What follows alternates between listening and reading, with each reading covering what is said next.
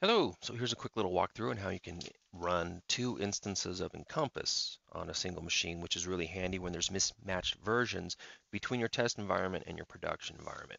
All right, first thing you need to do is navigate to your C drive, head down to Smart Client Cache, open up Apps, open up LMA, and inside your Encompass folder, what you want to do is actually just copy that guy, and then we're going to create a separate copy right here. So we'll just do a quick paste. And we're going to name that. This is going to be our test version. Okay, so we open up this guy. And there's two files that we need to create shortcuts to.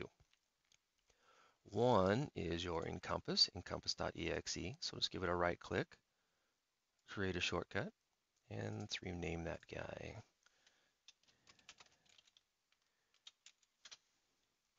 And then Form Builder, if you use Form Builder, so we'll create a shortcut, rename it so it stands out. And what we're going to do is want to grab these guys and put them on our desktop. And there we go. Now we want to open, when we want to open our test environment, we just double click on these guys, enter our test credentials, and we're good to go. When we want to open up the production, we use the ones that we currently have on our desktop or other places. Hopefully that helps.